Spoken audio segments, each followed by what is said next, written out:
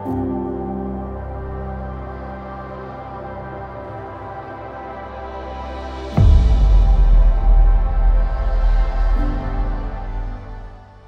week on Bath's Best Bits, you join us at the most photographed landmark anywhere in the city, and arguably some of the most stunning Georgian architecture anywhere in the UK, because you join us here at the Royal Crescent.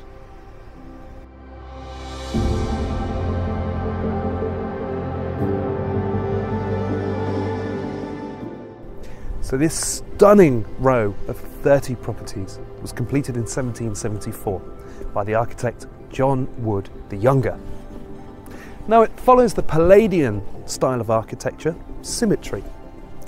And indeed, it looks symmetrical, but only the front of the Crescent is symmetrical. You could buy a portion of the Crescent and build whatever you liked behind. Now this style of town planning is known as Queen Anne front and Mary Anne back, or all fur coats and no knickers.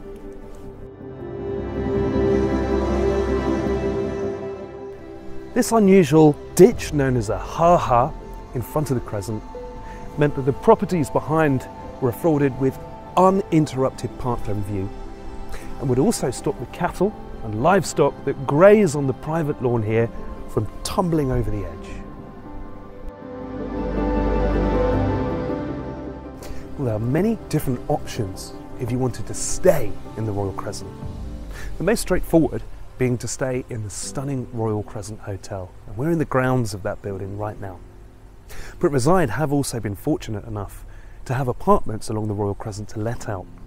And in fact, one entire building is still social housing to this day.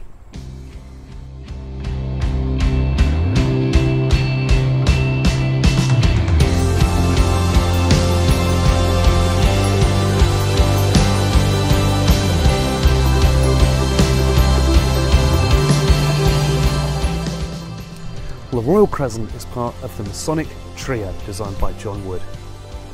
The circus, where we were last time, representing the sun, the Crescent here representing the moon, and next time on Bath's Best Bits, you join us at the bottom of the quay.